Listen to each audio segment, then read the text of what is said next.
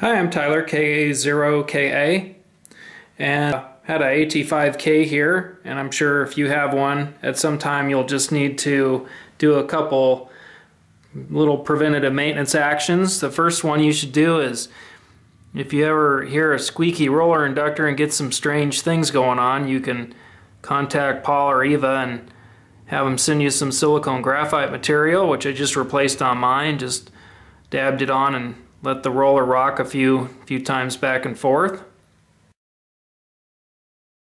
I also modified my AT5K and had a larger 4-core Teflon wound 1-to-1 input choke balun installed, which really helped the balanced operation of the antenna tuner network work out much better.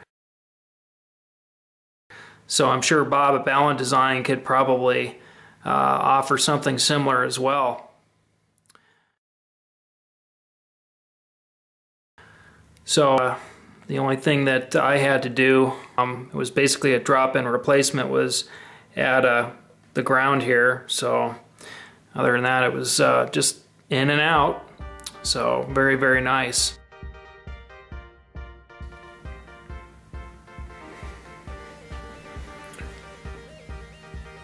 Palstar AT5K.